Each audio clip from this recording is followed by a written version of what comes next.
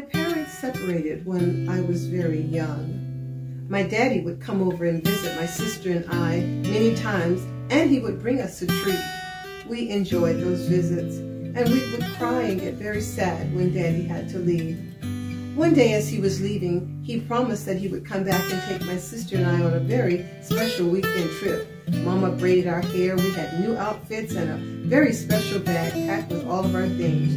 We sat and we waited, and we waited, and we waited. Finally, we just stopped looking. The disciples were sitting with Jesus one afternoon as he prepared to return to heaven. They also were very, very sad. Jesus said to them, "Don't be sad. I'm going to a place to prepare for you, and I will come back, and I will take you with me, and there you will be with me forever." He also says, "Be of good courage. I will never leave you or forsake you."